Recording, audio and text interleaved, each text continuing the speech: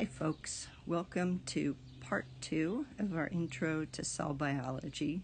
And in this quick video we're going to talk about how all cells are the same, but also some of the ways in which cells are different. In the image that you're looking at, you have two white blood cells which are in yellow. And they are beginning to consume some bacteria. So a single bacterium is here. And these particular bacteria are organized into chains of rod-like cells. All right. So there are two major forms of cells on this planet. Now notice I'm trying to say forms rather than types, because inside our bodies we have thousands of different cell types. I'm talking planet-wide. There are two overarching, never sure which is the appropriate word, forms of cells, and those are referred to as eukaryotic and prokaryotic. So, strange words, I know. Let's deconstruct them. The prefix eu means true in Greek, and the prefix pro means before. All right, so we have true and before. Karyon means nut or kernel. So we have cells that are described by the first folks that saw them and named them as looking like a true nut when they look through the microscope, and some that look like they came before the nut, or they did not have a nut. You'll see why eventually. All right, so we've got prokaryotes and eukaryotes. If we were together in class, I would ask you guys to, with your neighbors, talk about these two cartoons of two different cell types and talk to me about the differences you observe, right? And to do this kind of thing, you do not need to know anything about cells. You just use your eyes, right? So the first thing that would smack me in the face is size. Some cells, one of the cell types, the cells are much smaller than the other. And in fact, the prokaryotes are always much, much smaller than the euks are. Now, if you look at these images, you might actually get a sense about why it's possible for eukaryotes to be so much larger. Because in your head, hopefully you're thinking, well, wait a minute, I just listened to the other lecture and you said cells have to stay small so they have a good surface area to volume ratio, and that eukaryotic cell looks at least 10 times larger. And if you were thinking that's a good perception, because it would be a problem. But eukaryotic cells have adaptations that allow them to increase surface area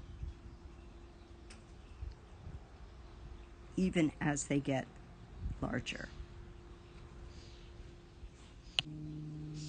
And that's related to the second thing you probably notice, which is that there's a big difference in complexity of these cells. The prokaryotic cell is not just smaller, but it's much, much simpler. It doesn't have all the additional stuff inside it. A lot of those additional things are the organelles.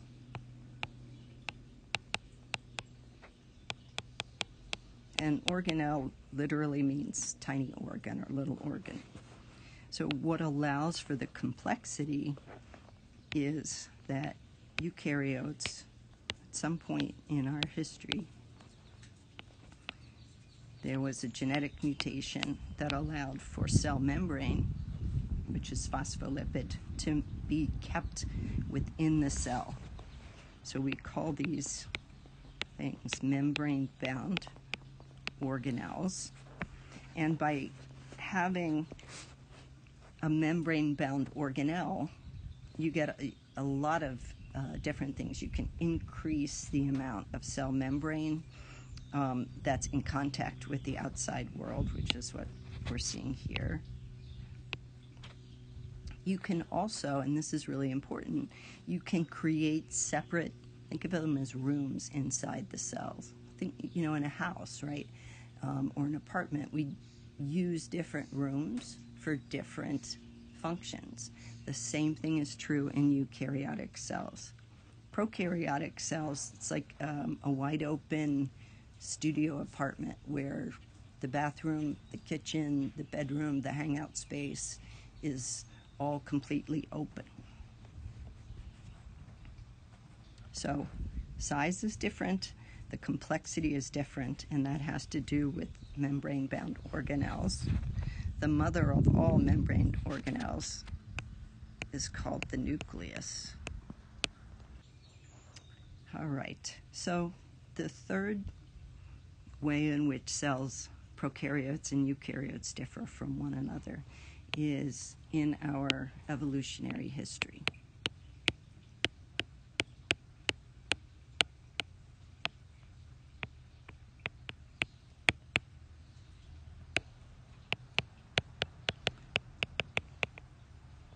Okay, so what we're looking at here is a map of the tree of life with only existing species. So we're sort of looking at the tree of life as though we were in a helicopter far above it. So all we can see are the tips of the branches.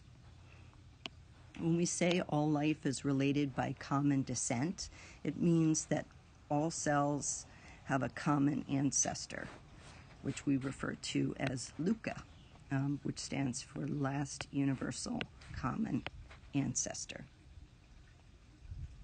Now, there are three broad branches off of the trunk of life, which, for lack of a better word, we call LUCA. And those are the eubacteria, which are shown in the light blue, the archaea, which are shown in green, and then eukarya, which is shown here. So I said that we have differing evolutionary histories, prokaryotes and eukaryotes. Prokaryotes are the eubacteria and the archaea, right? And eukaryotes fall within one of the three domains of life called eukarya, right? So this again goes back to the idea that we have differing evolutionary histories. You should know the three domains of life: true bacteria or eubacteria, the archaea, and then eukarya. And you should also know that within eukarya there are four kingdoms: fungi, animals, which we are, plants, and then another form of complex cell life called protists. So the fourth way in which living prokaryotes and eukaryotes differ from one another is whether they're unicellular versus multicellular. The prokaryotes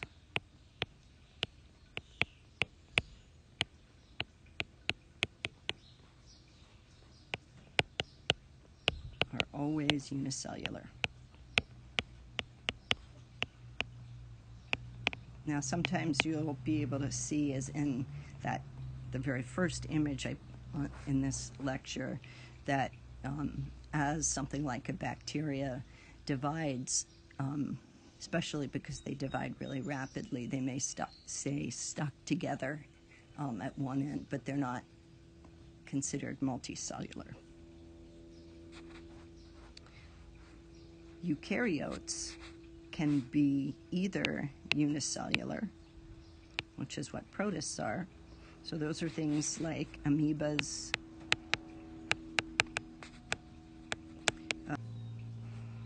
fungi can be multicellular, like a mushroom, or single-celled, like yeast. Excuse me. Animals and plants. Well, animals are always multicellular, and plants tend to be multicellular as well. All right, so those are the 4 ways that prokaryotes and eukaryotes are different.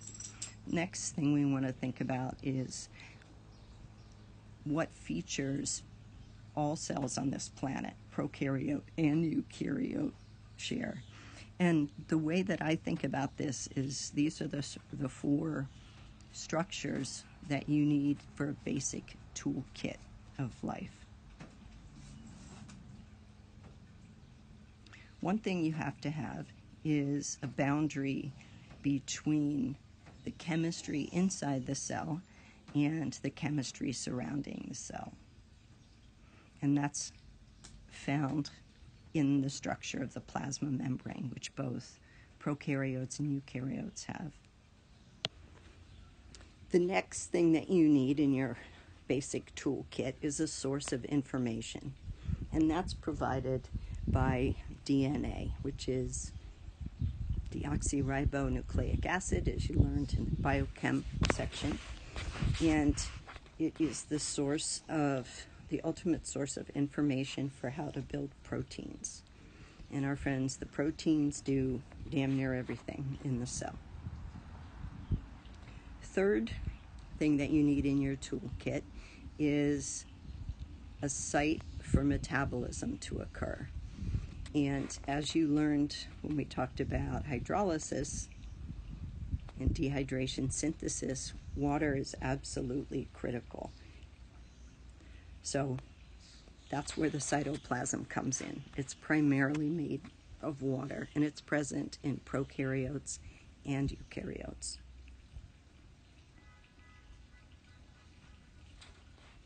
Last but not least, you need the machines that can take the genetic code and use it to build proteins. And those are the ribosomes, which we'll talk more about in a future video. They're too small to be visible in this image. By the way, what we're looking at here are electron micrographs of a large eukaryotic cell and the much smaller prokaryotic cell. All right, so we talked about 4 differences: size, complexity, and that has to do with membrane-bound organelles, difference in evolutionary history, and a difference in whether that form of cell is always unicellular or can be, which is true for prokaryotes, or can be unicellular or multicellular, which is the case for eukaryotes. The 4 similarities have to do with structures that are absolutely critical for life. You need a cell or plasma membrane to isolate the chemistry inside the cell from the chemistry surrounding the cell. So a plasma membrane. You need a source of information that comes in the form of DNA, which is organized into chromatin or chromosomes. You need a place for metabolism to occur. That's the cytoplasm. And you need the machines to build proteins from the genetic code, and those are ribosomes.